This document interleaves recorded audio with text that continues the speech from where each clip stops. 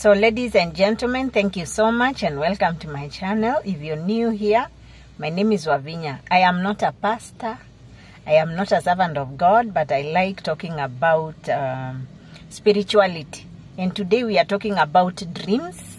And one of the dreams that God has finally revealed what it means.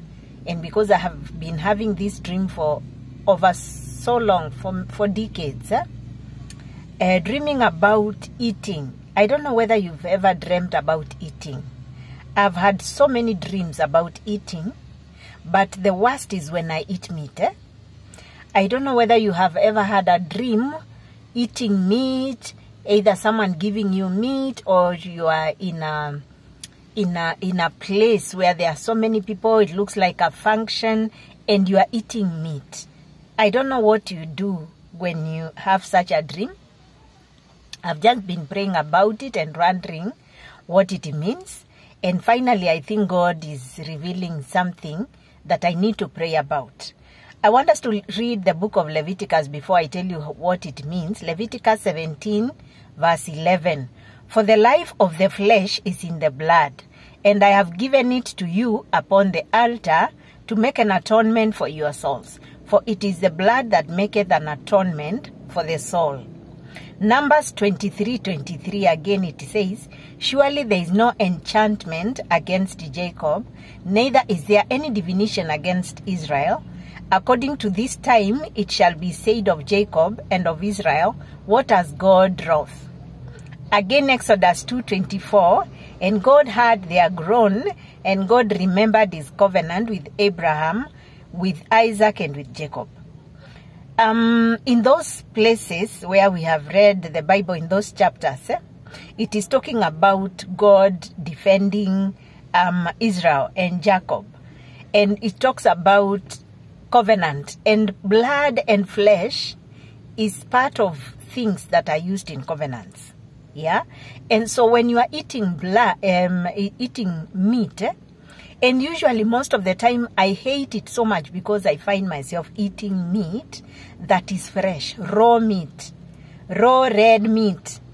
And when I wake up, I feel like real. I feel like it has been real that I've taken actually meat, raw meat. And I feel so yuck. I feel nauseated. I feel funny. I don't feel good. So what does these dreams mean? When you dream eating red meat, it means witchcraft manipulation. That is one meaning. So it means that someone is attacking you using witchcraft and sorcery. Yeah? The dream is organized by the enemy to initiate a cage around your world, to cage you spiritually. There is a strong covenant that the enemy is bringing on board and is dragging you into that covenant to bind you. Yeah? When you see yourself eating red meat, it means that your destiny has been stolen. The enemy is stealing your destiny. There's something you have been praying for. God has answered it, and the enemy is stealing that answer to the prayer that you have been waiting for. Yeah? It means that you have been bewitched and you are in trouble.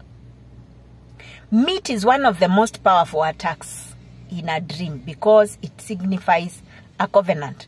I don't know what covenant you are getting yourself into. Yeah? Maybe it is through a soul tie. You are getting yourself into a relationship and you are getting involved with a person emotionally without knowing. The enemy is dragging yourself into the life of that person. Yeah? And you are getting yourself into a covenant. All the covenants that this person has, you are getting involved with. If you are a man, this woman you are getting involved with in a relationship, a girlfriend, or a close friend, a business partner. Yeah? If you are a woman and you are getting involved in a relationship with a man, or you are getting into a business relationship with a man, yeah?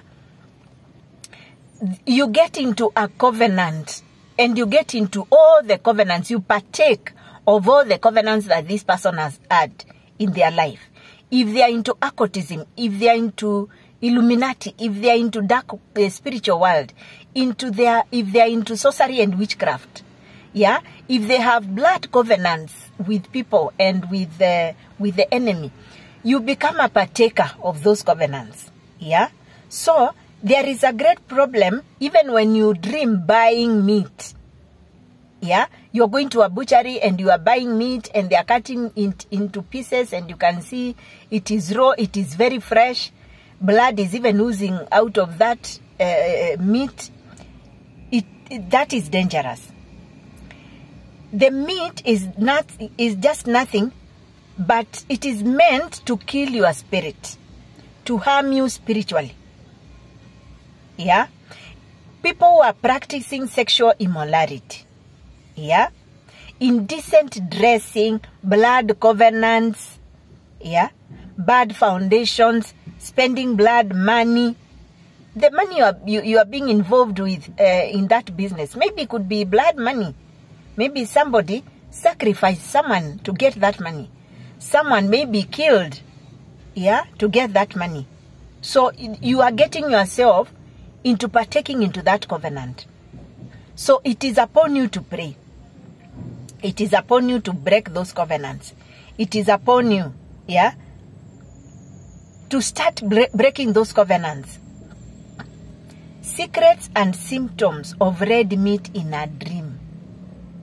Secrets and symptoms, yeah, or things that show you what will happen to you and what starts manifesting inside of you or in your life when you have those dreams. These are the symptoms that start to show, yeah. You get into constant conflicts and afflictions in your marriage, in your relationship, in your work, in your business. You are always in a conflict with your employer, with your employees, with your colleagues. You start having conflicts in your marriage, conflicts with your children, conflict with your partner, with your spouse. You start having no ability to fulfill your destiny. You are always waiting for something to happen and it never gets there. Yeah, your dreams are getting aborted. Your plans are getting aborted. They never get established. That is a symptom. That is something to show you that you are actually under the effects of the dreams. Yeah, you start dreaming about death, or actually death starts to show up in your life. Someone dies, someone close to you dies. Your father dies, your mother dies, your brother, your sister, your cousin, your spouse, your child. Someone dies in your life. These are the manifestations that start to come into your life when you have those kind of dreams. You are dreaming always eating meat. Either in a function, in a hotel, someone brings the meat to you. You can't even recognize their face. Yeah. You start engaging into perversions. Yeah. You are always doing things over and over again and never getting a result. For example, you are always applying for a job, applying and never getting a response. Or you are getting into an interview after interview and never getting that job. Or you are getting failure after failure in your business dealings. You are never getting a deal. Maybe you are in sales business. You are never closing that sale. You are in real estate. You are never selling that plot. You are always showing people, taking people to site visits and never selling it. Yeah. You want to do some business. You want to travel. You want to get a visa, you know, to somewhere where you've been looking forward to traveling. You are always doing the interview over and over again and you are never getting there. You start getting bad luck and rejection. Bad luck and rejection everywhere you are going. Yeah. You want to travel, you know, the car gets a flat tire, you are in the middle of a flight, you are traveling, and they keep on changing the flight timings and you are being frustrated, and everything seems not to be working, yeah? You are waking up sweating, frightened, and you are always living in fear. Even when you start praying, you start experiencing goosebumps, and you don't know what you are fearing, and you start experiencing fear. All of a sudden, you can't even sleep alone in a house or in your bedroom. You want to share the bedroom with the children or with someone else. Yeah? There is failure at the edge of breakthrough. Yeah? You have been waiting for this contract for so long to sign it, and all of a sudden you are meeting the client tomorrow and they are not showing up. There is failure. There is failure. You had planned to get married, and on the eve of visiting your parents, the guy pulls off out of the deal, or the partner is not interested anymore. Yeah, things start not making sense. Yeah. Your life starts, turning around. You are always experiencing shame and disgrace. Yeah?